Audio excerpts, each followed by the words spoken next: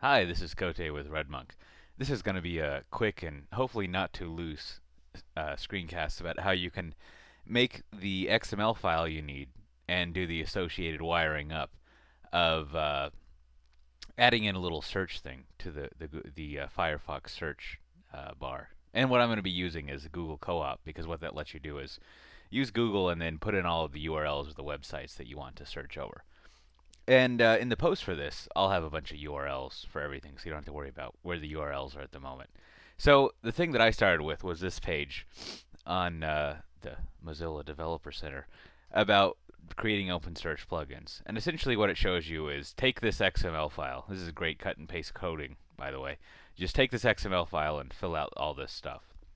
And so you just have a short name and a description and blah, blah, blah. And so one of the sort of weird things when we get to it is how you have an image in here. And what you do is you have to convert any sort of icon or image that you would want into a excuse me, a base 64 encoded chunk of text. So it's just a big meaningless chunk of text, meaningless to people.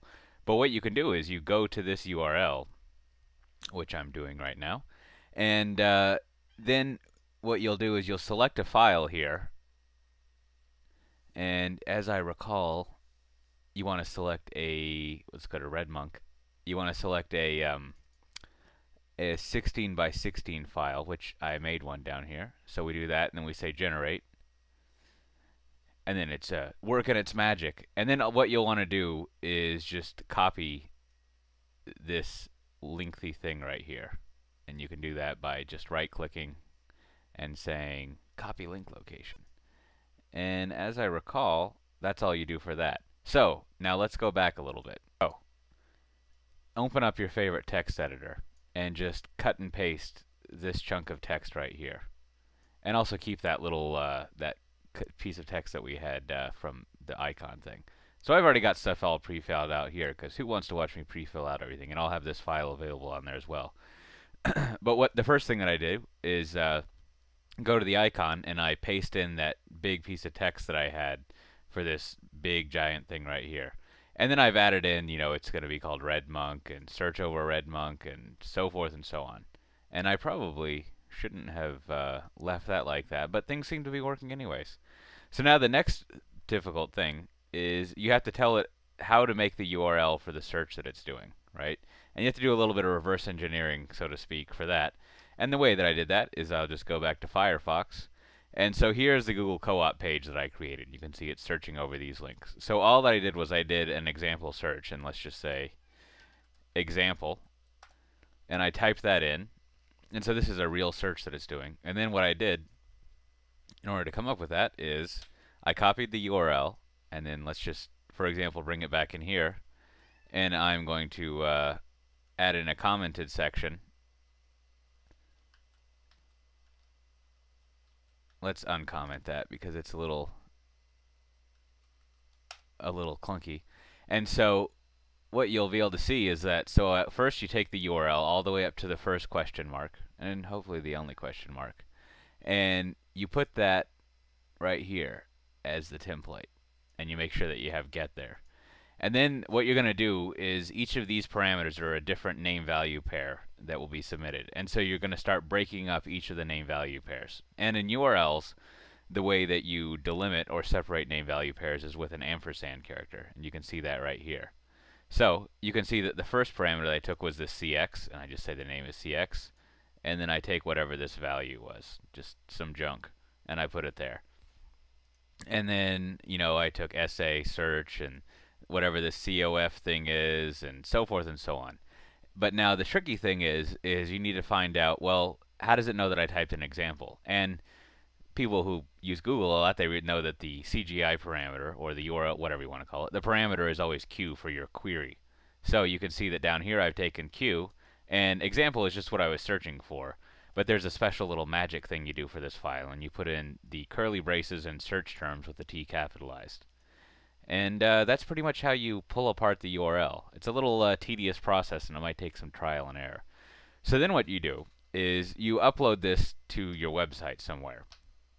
And you can just use an FTP program or whatever to do that. So what we'll do is we'll go to my blog, /Kote, And once you've uploaded it to your site somewhere, just somewhere that everyone can download it because they need to be downloading this chunk of XML, you're going to actually take whatever web page you want to be enabled with the search. And there's a separate screencast I had about adding the search engine, but you can see that whenever you go to a page that has this plugin in it, it gives you the option to add RedMonk Search, which I've already done. So what we're going to do is we're going to view the source for my page here, because I put something in the head section, or the headers, so to speak. Not the headers to be confused with HTTP ones, but in the beginning part of the page in HTML. So you'll actually have to open up whatever your template is, or your main page, or something like that. And I forget actually what here it is. It's this line right here.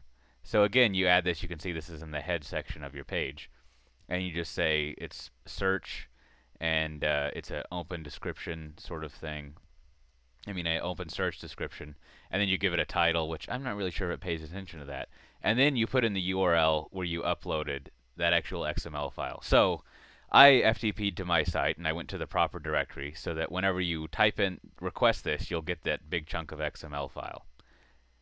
And then once you save your page and republish it, if you're using a blog formatting, a blog publishing platform or whatever, then like I was saying, whenever you go there, you'll see that there's this little dot here, and you can add that in. So just reviewing really quickly, I started out with this page just to like kind of learn how to do all the stuff, and we made that with that little funky thing by getting that huge chunk of text for the icon, and then I just cut and pasted this XML chunk into something. And it's a little tragic they don't have a oh look, and I don't have valid XML. Well, I do, but you just can't really see it that well. So then I went in and added that huge icon thing, that string of the converted icon into there. And you also want to make sure to delete this. You don't want to leave that in your XML file, because that would just be terrible. So here's what the real XML file should look like. And then I got the URL from Google Co-op, and I'd created a Google Co-op account, which is a whole nother process. And I just pulled apart the URL to be the main part of the URL, and I forget the technical term for that from my URLology or whatever. And then I took each of the name value pairs, and I split those up into params with a name and a value, and then put in the magic search term thing there. And then I added it to my my page, and that was it. And now you can go there and type in a search, so you can say something like search, and see what all the RedMonk people are talking about search.